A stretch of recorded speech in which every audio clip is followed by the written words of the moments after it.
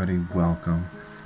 With this video, I'm playing with the idea of painting a Cyclops, walking through a shallow river, well, semi-shallow river, and my original conception was him sneaking up on a traveler or adventurer, but I've done that sort of thing before, and I didn't have a good sketch for the adventurer, and it's kind of fell away from me. So what I'm doing here is really an exploration of taking an older sketch and trying to revive it. So I'm reapproaching it with the concept of using somebody as bait, going ahead of the group to lure the Cyclops forward into a trap.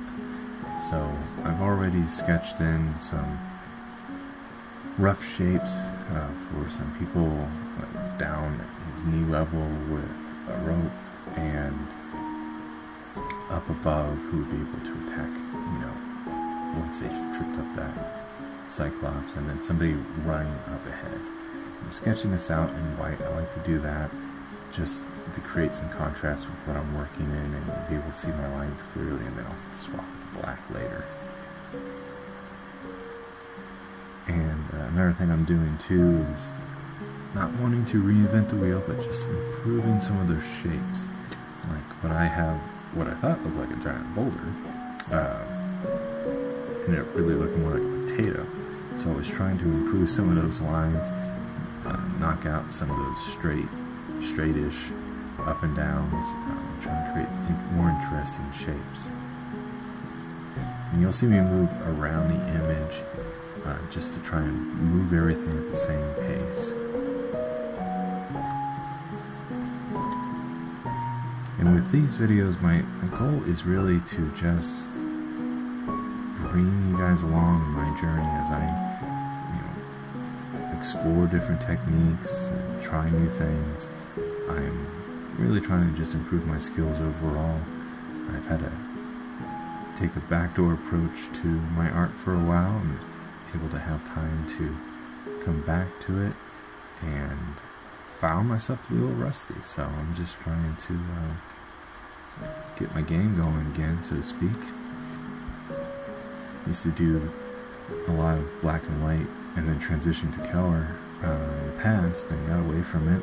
I did line art for a while, so I'm just trying to get back to some of my better roots, I guess I would say, and do some value sketches. I've been looking at some new interesting ways of how to color an image, so eventually we will see this go to color. It won't be in this video. I figured a way I would approach it is as I paint, record, and I'll create a video, share it with you guys, and we'll just see it grow over time. And you might see me jump around and do other topics, but we will come back to the Cyclops. So at this point, I'm blocking in my party members there, and one thing to keep note, I'm not painting this all on one layer. I've got the majority on one layer, but with these new elements, I'm keeping them separate so I can still manipulate them. Like the girl I got up front, you can see I was kind of tilting her, trying to get her placement right, and with the design, I'm playing a little loose. I have the idea of her in some kind of dress, mostly so I can just push energy into her figure. I can show she's running, but I really want to have as much energy and flow in her figure in an otherwise static image. And here you can see I'm really trying to push the depth of the image, so that's where I made her larger. I realized, okay, this works. Puts her head right in the middle of that terminus between the light and the shadow on that tilted rock. I liked how that broke up the line there, but doesn't stop the eye from pointing back up to the Cyclops.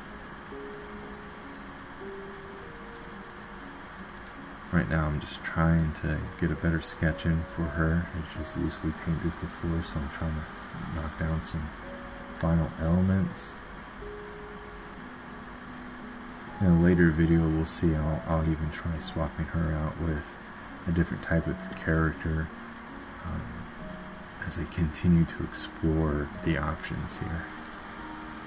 And just to talk about the Cyclops himself, we'll get further painting him later, but I really just liked his Batwing-like ears, so that might be something that I play more into him. I'm thinking about giving him more like a furry coat, so to speak, not, you know, like fur growth on his back and shoulders, kind of like a mane.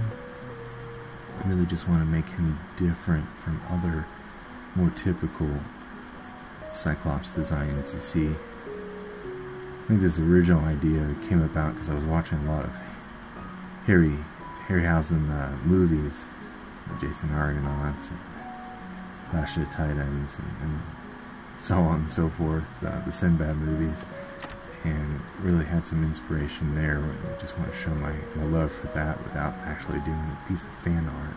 I just wanted to capture that. So some of the designs here are going more Greek. I don't know if we'll stay there. We may. I also like the mixed mythology sometimes, just to be interesting, so we'll see how this ends up. So here I am kind of sketching in better shapes and some anatomy for the trio of, we'll just call them soldiers for right now, or adventurers on either side holding this tripwire.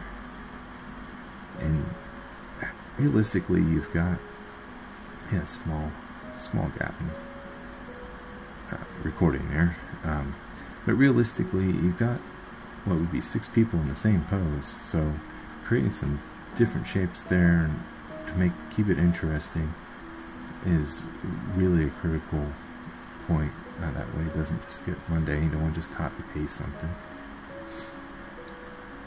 Here I'm just cleaning up some shapes in the background, and now moving on to her, just trying to create some shadow and definition to her figure, so she's not just lost in a triangle of a dress. You'll see I'm moving her posture around, just trying to find something that works, give more definition, anything to push the energy.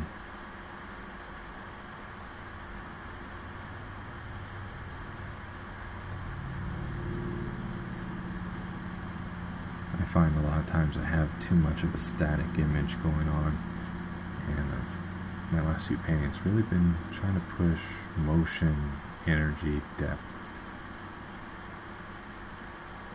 I'm really eager to get to the cover stage, but I'm holding back, staying strong, but I'm envisioning that as I go along.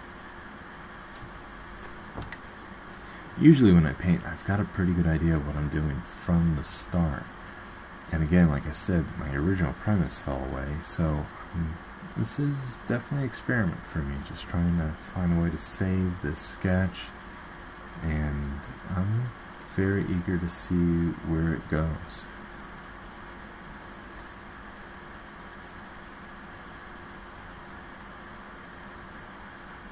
So here I am, finally working on the Cyclops again, first time since that initial sketch.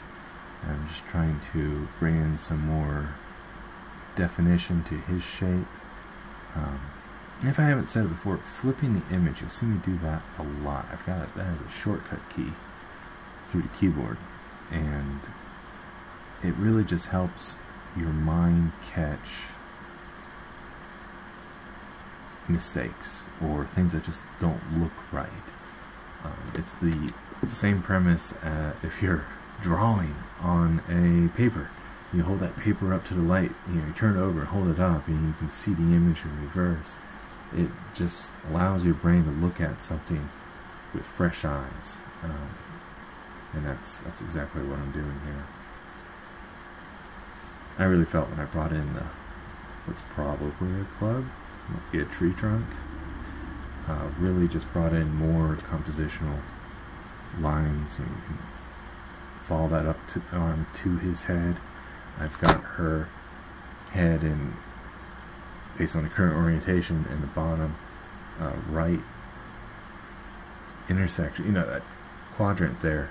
If you're thinking rules of thirds in composition, she's in the bottom right corner, and Cyclops' head is in the top left corner. And if you haven't picked up yet, I'm slightly dyslexic, so those rights and lefts are opposites. That's okay.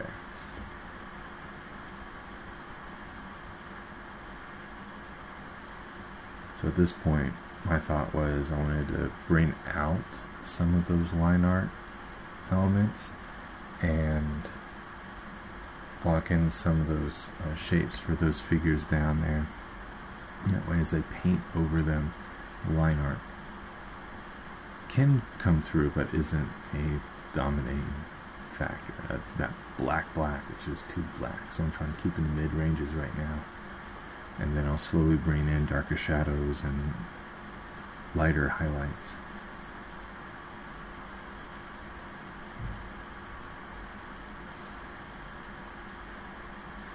Fun thing about doing mythical creatures is you don't have a true reference to anything, especially anatomically speaking. We all know how an eye is shaped and how the eyelid works, but everybody has a left and a right eye. Having a single lid is room for creativity when designing characters like this, which is the best part. No one can tell you you're doing it wrong if it doesn't exist to have that correction there.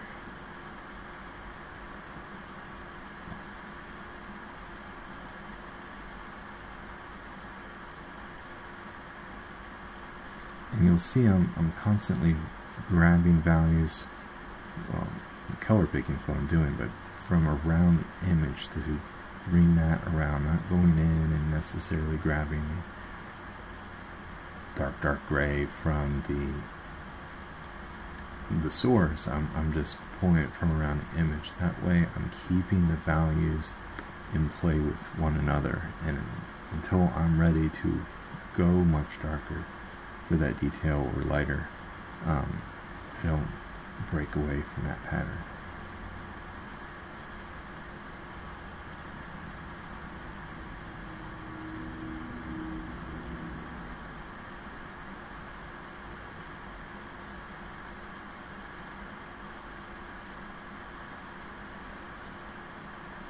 I do want to take this time to say that if you're enjoying this video, please follow me not just on YouTube, but come find me on Facebook and Instagram.